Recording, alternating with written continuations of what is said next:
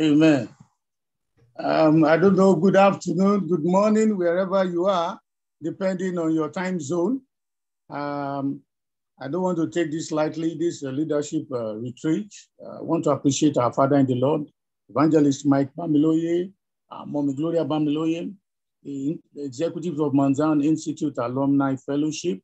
I appreciate Pastor Dari Jeremiah, appreciate Pastor Badru. I appreciate my sister that has been coordinating this evening. Appreciate Stabola Olaogun for that worship. Thank God for Evangelist Adekusebe who led the prayers. Thank God for all the executives working behind the scene, people like Brother Jai and the rest of them. The Lord bless all of us. Thank God for this concept the Lord's doing for leaders. Can we have a word of prayer, please? Father, we want to thank you because in you we move, we live, and have our being. Your word says, by the grace of God, we are what we are. We thank you, Lord. I ask, oh Lord, that you breathe on this short exhortation. Let the words of my mouth and the meditation of my heart be acceptable in thy sight, O Lord of my salvation. I stand aside and ask you to take all the glory. Let all the honor and adoration be unto you. Increase and I might decrease. Breathe on everything we shall do, and your name shall be glorified. In Jesus' name we pray. Amen. Hallelujah. Once again, I want to appreciate everyone from all over the world watching this wonderful leadership training program. Now we're sharing, since we are talking to leaders and coordinators, I'll be sharing one of the critical ingredients of leadership, which is inevitable. It's an inevitable quality. We'll be talking about the spirit of patience, which is critical in leadership. Whatever capacity you are leading, even as an husband in the house, you are leading certain number of people. You are leading your wife, you are leading your children. You are an house fellowship leader, you are a drama leader, especially in the drama ministry. Whichever ministry you find yourself as a leader, this is a very critical ingredient in life. Now, what is patience? Let me say someone is patient. What is it? Because they're dealing with human beings of various temperaments, they're dealing with human beings of various makeup, people of different backgrounds, people of different natures. So you are dealing with them as a leader. One of the things that causes a lot of problems is an inability for some leaders are not that patient. You know, let's look at the definition of patience. It says the capacity to accept or suffering without becoming annoyed or anxious. Look at it said the capacity, or the ability to accept. Look at that word, accept or tolerate, delay, problems, suffering without becoming annoyed or anxious. Now, this is critical in leadership. Tolerance, ability to tolerate. It's a critical ingredient, which you can't succeed as a leader if you are not patient. You need patience. This is very critical. If you look at if you break down the definition, make tolerance is one. Number two, it says accepting what you're passing through without being annoyed or being anxious. Another one says ability or willingness to suppress restlessness or annoyance. Patience with a slow learner. That takes a lot of tolerance. Some people are very, very slow. You need to say what you are saying 5, 10 times before they grab what you are saying. You have to understand that if you are a very fast person, you are very intelligent, you are very brilliant. Don't think that everyone in your group or who you are coordinating is on the same level with you. You must learn to accommodate everyone. You have to be tolerant. The third one says ability to remain calm when dealing with a difficult person or a difficult situation. Whether you like it or not in leadership, you are going to come across difficult people, people that are difficult to handle. And you have to be patient with them because they are an asset to your ministry. They are useful to you, but they have this issue. Probably have one problem or the other in their lives. You need to be patient with them. Let's look at the life of our Lord Jesus Christ. Look at the life of our Lord Jesus Christ. Analyze the life of those 12 disciples. Out of them was Peter. Peter, that Jesus said that upon thee, I will build my church, and the gate of hell cannot prevail against it. This said Peter took a sword and cut the ear of someone, and Jesus picked it up. That was the manifestation of the spirit of anger. Out of the disciples of Jesus was another case called doubtful Thomas. After Jesus has told them that I'm going to die, I'm going to resurrect, and after saying all that, after the resurrection, Thomas told Jesus, he said, show me thy hand. And I wonder many leaders have that patience. He has spoken to them, he has done all that. Thomas told him, say, show me thy hand. And he showed him the left hand. He said, right, show me the right one. And he showed him the right hand. As a government minister, I was picturing that situation. It's all right, I'm through with the right hand, I'm through with the left hand. Can I see your side? Jesus showed him the side. He touched it. Do you understand? Look at that kind of patience as a leader. Dealing with doubtful followers who are not so quick to understand.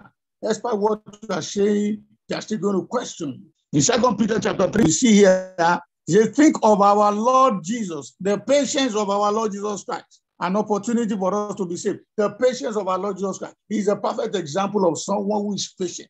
In the book of John chapter 14, when Jesus was telling them, he says, he says, don't let your heart be troubled. Believe in the Father and believe in me.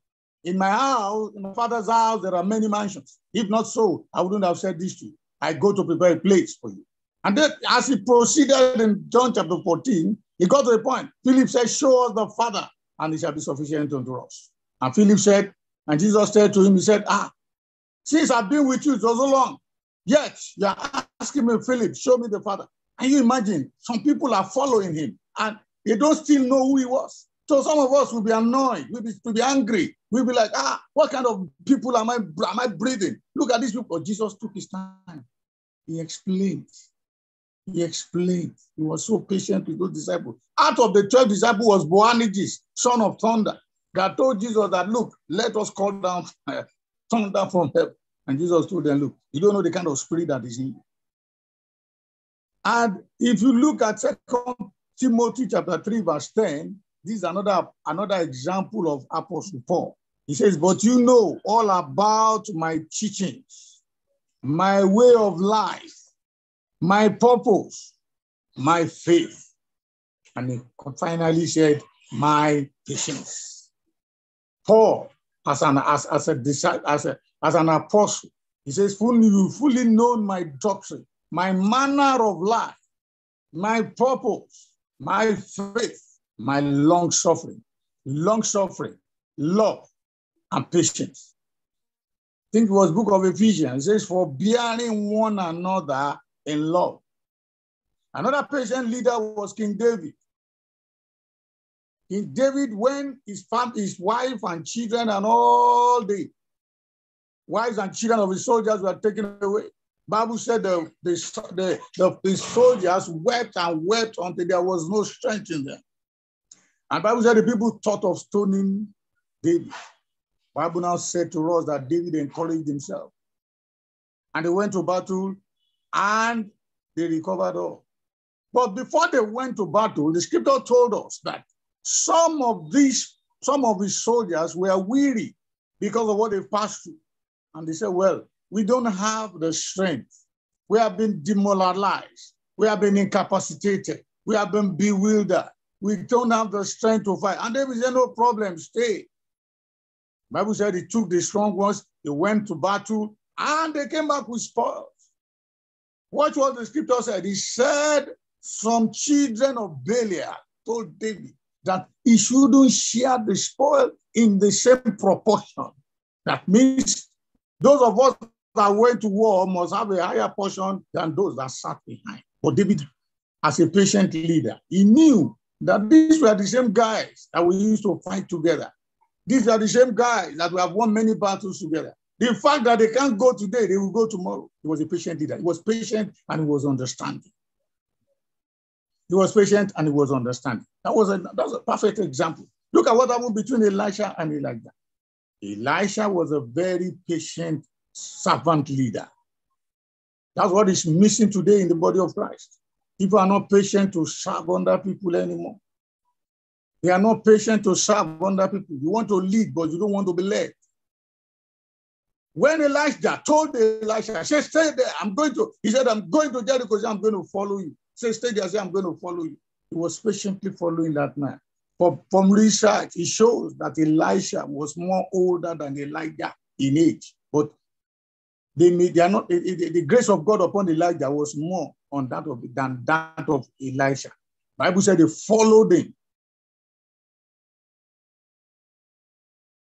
patiently, Jericho, until it mentions to us in Romans 12, it says, patient in tribulation. As a leader, you need to be patient.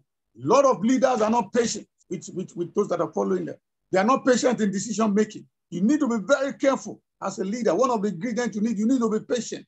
The Bible says, he that believeth must not make haste.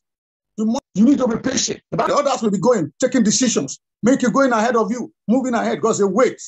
The Bible says that chapter 40 says, those that wait upon the Lord shall renew their strength. They shall mount up with wings as eagles. They shall run and not be weary. They shall walk and not faint.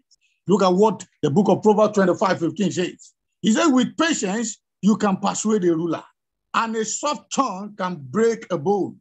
Another translation says, patience can persuade the prince. That means with patience, you can do a lot. The opposite of being patient is being hasty. A lot of people are in haste. If you look at the issue, look at what happened between Cush and the other guy. That one said, I'm running. What? He was running, but he had no message. When he got to the front of David, David asked him, what message you have? The guy was babbling. A lot of people are running ahead of their time. They are not patient. You have to be patient. Look at what the Bible says here. It says, patience persuades. That means it can persuade a prince if you are being patient. So, as a leader, we need to ask for the spirit of patience. Hebrews 12:1. He says, looking unto Jesus, said, running the race, running with patience, the race that is set before us. Looking unto Jesus, the author and the finisher of faith, who endured such more. Say, let us run with what? With patience. The crux of Christianity has to do with patience, endurance, tolerance. The major problem people have, they can't tolerate. They are very fast. Once they see a slow person, they can't cope with a slow person. They can read 10,000 scriptures at once, but they can't cope with somebody who cannot read two. A good leader must always look behind and check, like a sheep. If one sheep is low, you need to look back and look for that sheep and carry him along. David was a fantastic leader. The Bible said there were vagabonds, there were beggars, there were debtors that was with David. The beauty of leadership is the ability to bring out something out of nothing. You are not dwelling on the weakness of the individual. You are turning his weakness to strength. You are not using his weakness as a point of torment, but you have the ability to turn the weakness of that person and make a champion out of him. Out of those debtors, by the wisdom and the spirit of patience in David, these people became mighty soldiers, which he used. That is resourcefulness, the ability to see deeper, seeing beyond the weakness of those people and seeing strength in them. And this happens when you are patient with someone. When you are patient with someone, when you are processing a raw material to a real material, it involves patience. Before gold was transformed to its real state, it went through fire. And that involves patience. So I want to encourage us in this retreat, training us as leaders. If our Lord Jesus was patient, we saw it in the New Testament. We saw the life of David. He was a patient leader. We saw patience also in the life of Elisha. I want to encourage us as we go along in our life and our ministries, we need to be patient.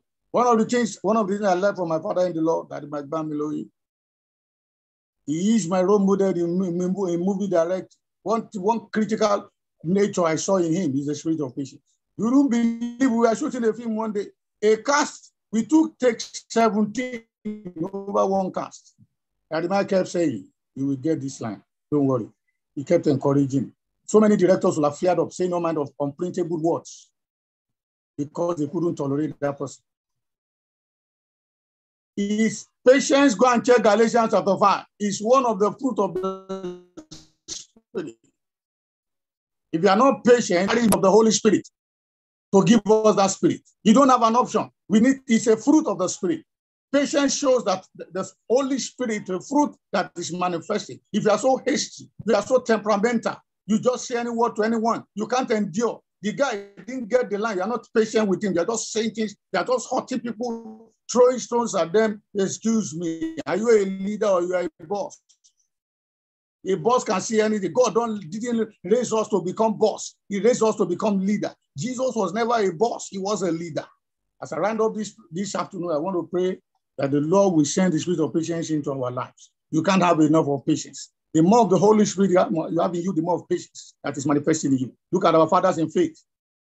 Look at how they've been able to cope with all manner of characters in their leadership kitchen. All manner of characters among those, but the ability to manage these people and take them forward. Jesus is enduring us, he's loving us, enduring all our nature. Even in the home, we need patience with one another.